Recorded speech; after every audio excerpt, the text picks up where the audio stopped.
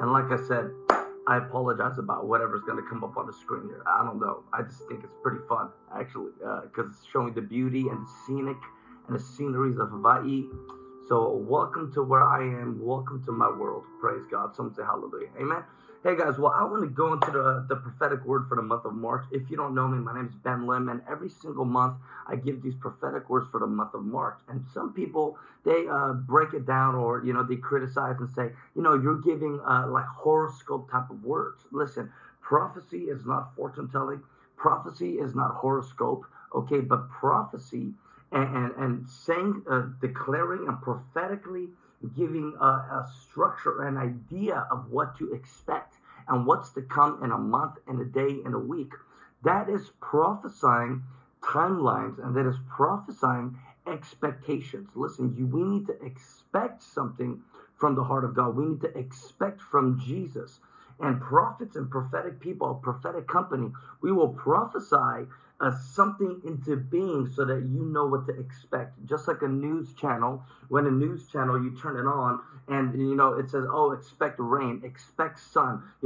Us as prophets, we're given a spiritual forecast. Someone say spiritual forecast. And I prophesy right now that your spiritual forecast is no longer going to be doom and gloom. It's no longer going to be filled with darkness and sorrow. But your spiritual forecast is going to be filled with fire, power, grace, glory, with the Holy Ghost. Your spiritual forecast is going to be filled with jubilee, with blessings, with riches. Your spiritual forecast is going to be filled with prosperity, with power, with promotion, with new grace. Come on, someone say new grace in Jesus' name, amen. So us as prophetic people, we prophesy things into being so you know what to expect. And every good teacher, every good father, you begin to plan. Someone say plan.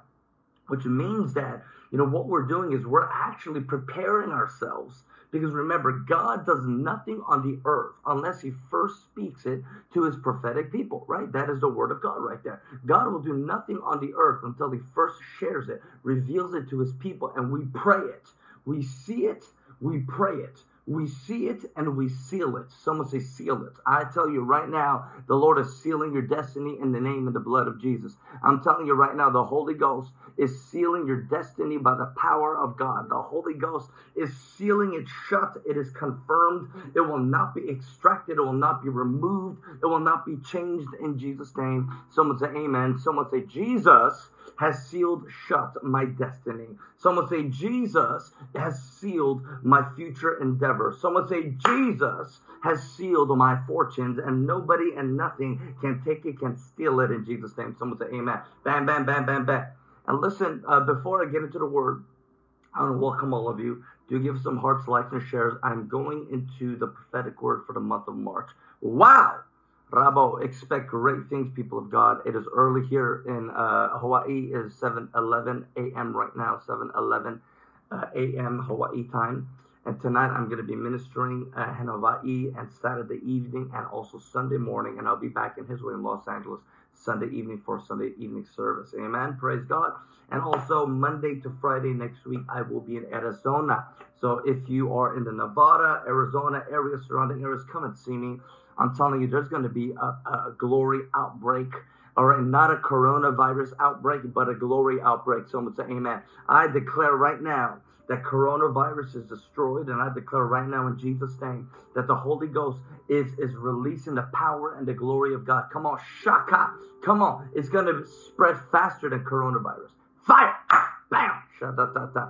The good news is going to spread faster than this virus. Amen. It's going to go viral. Amen. The Holy Ghost is going viral in Jesus' name. It is contagious. Jesus is more contagious than this demonic fear, than this demonic thing in Jesus' name. Come on, someone say amen. Shobobo. So come and see me in Arizona next week, Monday to Friday. It's going to be an incredible time. All right, amen. Listen, guys, I want to go into this prophetic word for the month of March. I'm really excited because, and do give me some hearts, likes, and shares. All right, and as I always do, I'm going into the Hebrew, and I'm going to break it down, okay, because we are entering into the month of Adar. Someone say Adar, okay? Someone say Adar, A-D-A-R, all right? In the Hebraic, we're going into the Hebraic month of Adar, A-D-A-R. And Adar, it actually means God dwells. All right, it actually means God dwells, okay? Because in Hebrew, Adar is broken into two different Hebraic letters, Aleph and Dur. Aleph and Dur, and Aleph many times means God, because Alpha, Aleph, Bet, alphabet, Alpha and Omega, Aleph, Adar. All right, so Aleph or Adar is Aleph, Dur. So Aleph means God, which he is the head, he is the Alpha. Okay, you follow me? We're learning some Hebrew, and we're tapping into our Hebraic roots today in Jesus' name. So Aleph means God, and Dur means dwells. So this is a month where God dwells. This is a month where God doesn't visit you, but he dwells in this month. And of course, he dwells in every single month. Amen? He dwells in every single month. But this Adar, this month of March, it is a month where you're going to feel the habitation power of the glory of God, where he's going to inhabit you, where he's going to fully possess you. I remember somebody said a few months ago, how can God possess me? Okay, he's not an evil spirit. He possesses you because you are his possession. The Bible says that you are a royal priesthood. He has brought you out of exile, out of Egypt. So because you are his royal possession. Isn't that incredible? He possesses you. It's like you're like a handbag, okay? It's not like saying that you're a tool or you're a thing that he uses, but it's like he possesses you. He's not going to let go. Oh no, you never let go. Through the calm and through the storm. Some say hallelujah. So this month of March, Adar, Aleph, and Dur, is the month where God dwells. And I'm telling you, people of God, this month of March, we're going to experience the inhabitation power of God. And interesting fact about Adar, Adar also means strength and power. Someone say strength and power. All right. Who here knows that wherever God is, there's power. Wherever God is, there's strength. Okay. So Adar is the month of strength and power. So in this month of March, experience supernatural strength. Experience the Aleph, which is the ox anointing. Experience the power of Jesus. Because Adar is a month where God inhabits and he possesses you, and you're going to experience the fullness of the beauty and the power and the embodiment of Christ Jesus. Some say amen. Some say I receive it. Okay. So Adar also means, in this month of Adar, most of the rabbis and the Hebrews will say that this is a month of great joy. Some will say joy. In fact, this is a month, Adar is the month of greater joy, where joy continues to increase. And of course, the book of Nehemiah says, the joy of the Lord is my strength. The joy of the Lord is my strength. And I'm going to go into a Bible verse very soon, which is going to be our key verse for this month. Someone say amen. The joy of the Lord is our strength. Okay. So, if I had to term or I had to prophesy and define this month of March, it would be March is the month of double power. Because the greater your joy, the greater your strength, the greater your power. I'm telling you right now, God is turning your sorrows into joy. I'm telling you right now, God is turning your mourning into gladness. God is turning things around, divine reversal. We're going to get into it because Adar, March, is the month of Purim. Someone say Purim, okay? It's the month of Purim, and that's why this whole month, there's so much celebration and there's so much joy. And the Jews say that this Adar is the month where God inhabits, where there's strength and power. And Adar, March, is the month where the joy of the Lord ever increases. I'm telling you right now, joy, joy, joy, joy, joy. Rabosaba. The joy of the Lord ever increases. Someone say amen. So Esther 9:22. All right, Esther 9:22. Somebody write that here. Esther, this is the month right now where it is Purim. And before I go into Esther 9:22, there's another interesting fact of how prophetic and important this month is. Adar is also the month where Moses was born and Moses died. Okay? It's a month where Moses was born and Moses died. What does that mean? It is the beginning of a new reign or a new law or a new government, and it's the ending of a government. I'm telling you right now, In the year that King Uzziah died, I saw the Lord. In the Isaiah 6:1, in the year that King Uzziah died, I saw the Lord. What does that mean? When something dies, you see. When something comes to an end, you begin to see. When something finishes, there's a new beginning. I'm telling you right now, something has died, something has ended, something is finished, and you're coming into a new beginning, a new season. It's a new day, fresh anointing. Robosopo. So, Adar is the month where Moses was born and Moses dies. Isn't that interesting? It's not a coincidence, people of God. It's the month where Moses was born and Moses dies. And do give me some hearts and likes and shares right now, because I am going into the meat of this prophetic word for the month of March. And if you're enjoying and receiving, someone say amen. Give me some hearts, likes, and shares here. So Adar, the reason why there's so much joy and increases in joy and there's strength and power is because it's the month of Purim. Someone say Purim. It's the month of Esther. I'm telling you, the Esther call. The Esthers are rising. I'm telling you right now, I love the story of Esther so much, and I love the story of Purim so much. Shabbat, because it is the story of where Esther was an orphan girl, and where Mordecai, her uncle, were an orphan girl and an uncle together. Mordecai and Esther, this uncle, orphan girl, this uncle, orphan girl relationship, holy relationship, partnership. I'm telling you right now, God is bringing you divine and unusual partnerships where Mordecai and Esther, Ishtarte, or Mordecai and I'm forgetting the Hebrew name of Esther originally.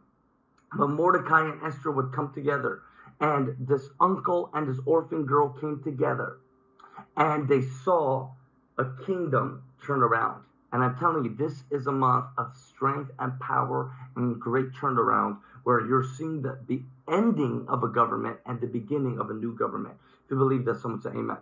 I gotta just Google that.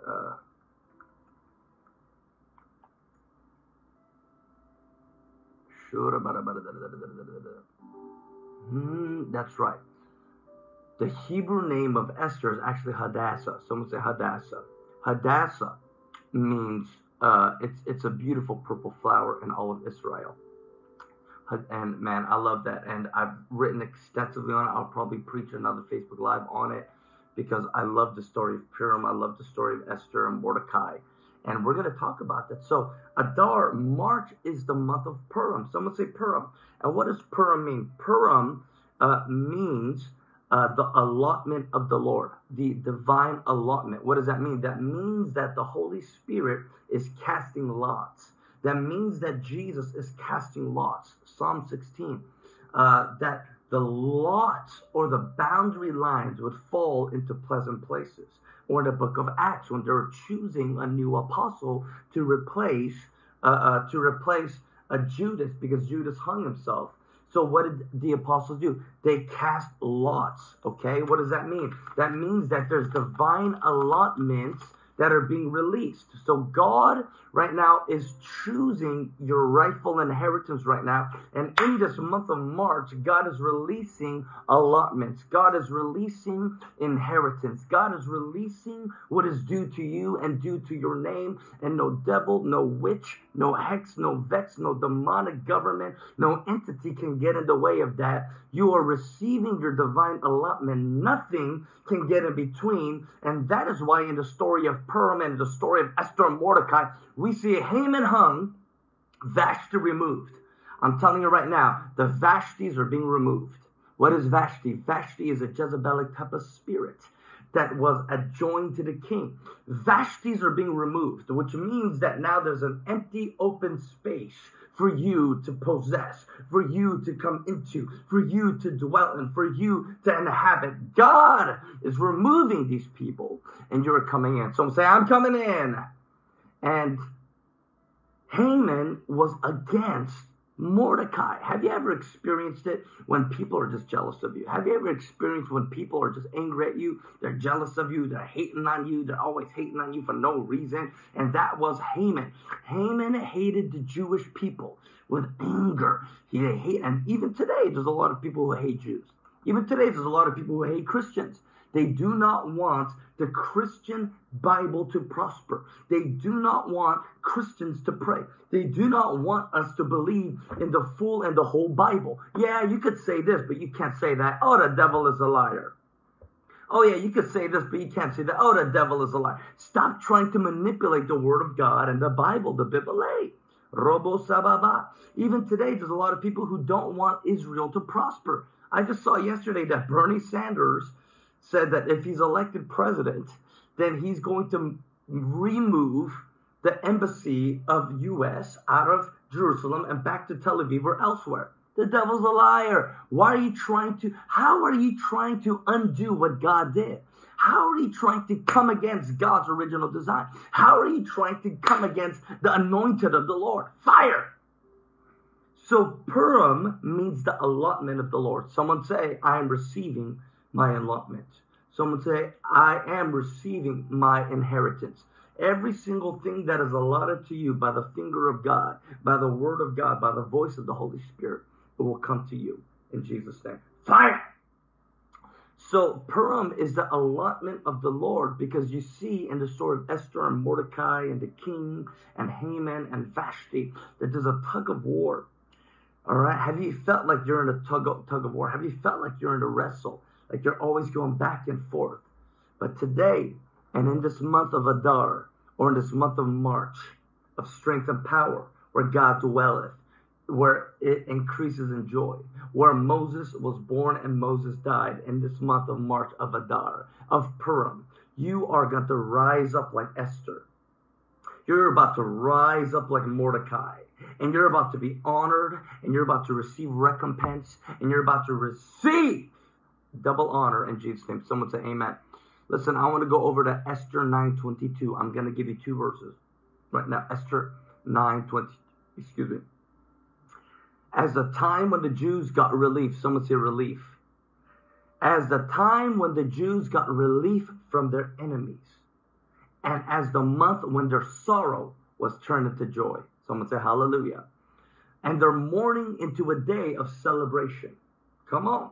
He wrote them to observe the days as days of feasting and joy and giving presents of food to one another and gifts.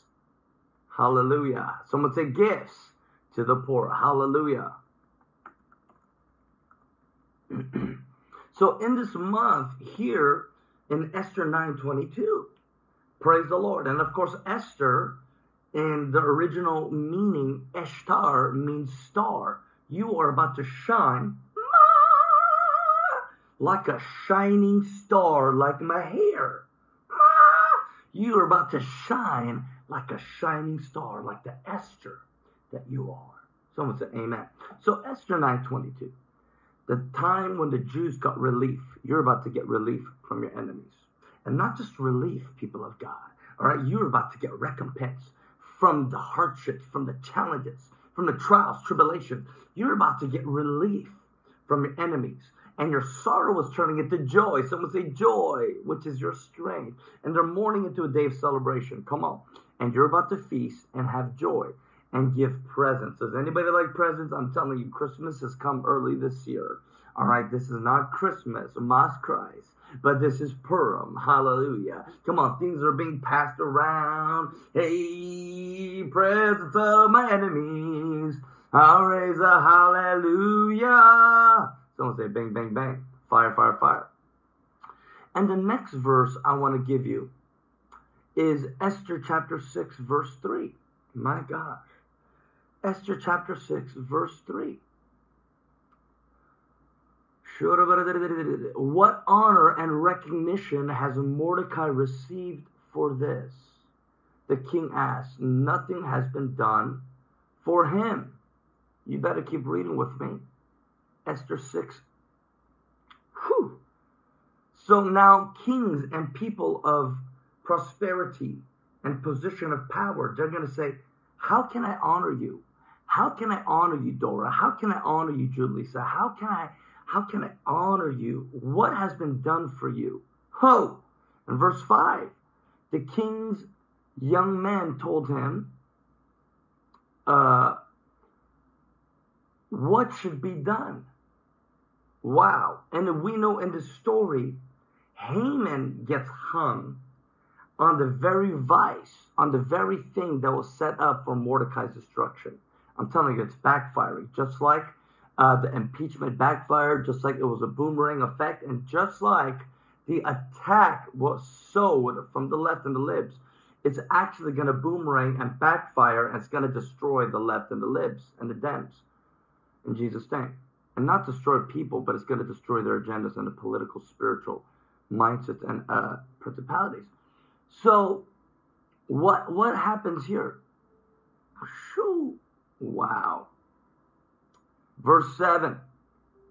For the man whom the king delights to honor, let royal robes be brought, which the king has worn, and the horse that the king has ridden, and on whose head a royal crown is set. And let the robes and the horse be handed to one of the king's most noble officials. Let them dress the man whom the king delights to honor, and let him lead him on the horse through the square of the city, proclaiming before him, thus shall it be done to the horse, to the man who the king delights and honors. My gosh, so what does this mean? That means that God is about to honor you all throughout the city. God is about to honor you all throughout the square. You're about to ride on chariots of flames of fire. And God is going to boast in you. And God is going to take great pride in you. Some would say amen. You're about to have a new robe. Some would say amen. You're about to have a new crown. Some would say amen. Come on, new crown, new glory, new season, new hair. You're about to have a new robe, a new crown. You're about to have honor. The king is going to give you his own horse, and he's going to make sure that you get from point A to point Z in Jesus' name. Some would say amen. That's what you can expect in this month, people of God. Are you excited? Are you receiving right now? Give me some hearts and likes here right now. And I want to tell you why this month of Adar and this month of Purim is so important. It's because it's a month of allotment, and it's a month of turnaround, and it's a month of deliverance, and it's a month of celebration. It's a month where Esthers are arising, Vashtis are being removed. It's a month where Mordecais are being honored. You are being honored. You have been waiting. You've been toiling. You've been praying. You've been giving. You've been sowing in the secret, backstage, behind the stage, in secret. You are about to be lifted up. You are about to be recognized. You're about to be acknowledged. Come on. Come on. Due recompense is coming to you. Due honor is coming to you. Fire. Robosata. And not only that, but it came to the whole people of Israel. It came to all of the Israelites. Isn't that incredible? So Purim is the month of divine turnaround. It is the month of allotment. It is the month where your enemies are being destroyed. And it's a month where the king is releasing a scepter. I love this. I'm going to say this one more thing. And I'm going to say a few more and one more. And then I'm going to start bringing it to a close right now, because this is too good.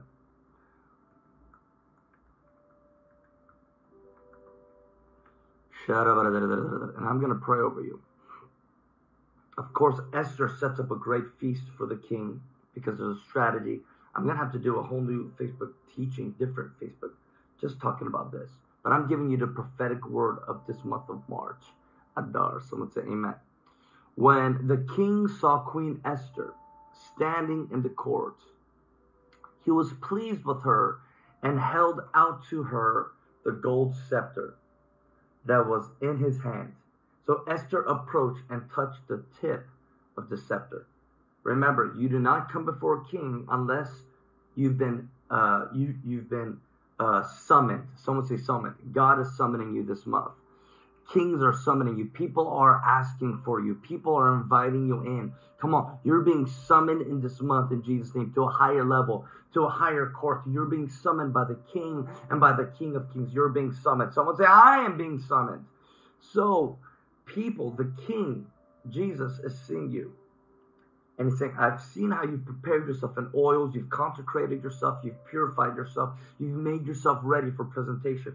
Remember, your purification leads you to glorification.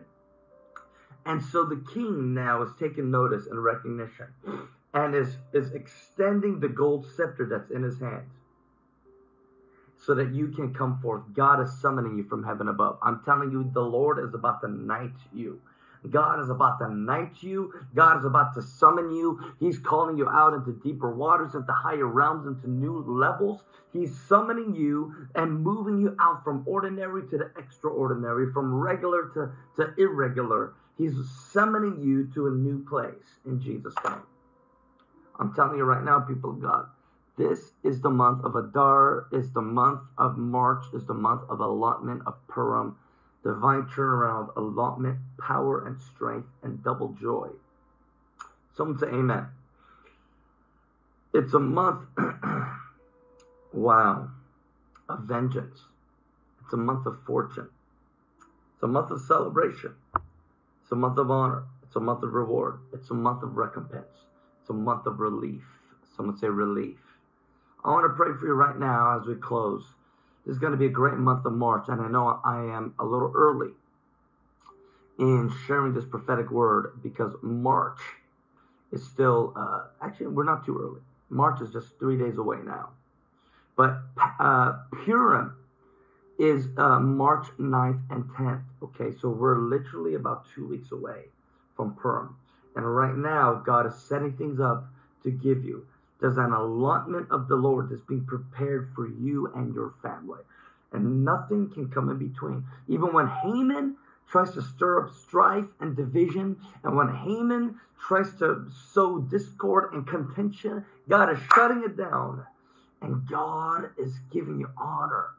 And he's releasing his golden scepter. And he's saying, I've summoned you for greater glory. I've summoned you for great honor. And I am about to acknowledge you from heaven. And I'm about to bring you up to a new realm of grace. I receive that. Do you receive it? I want to pray for you right now.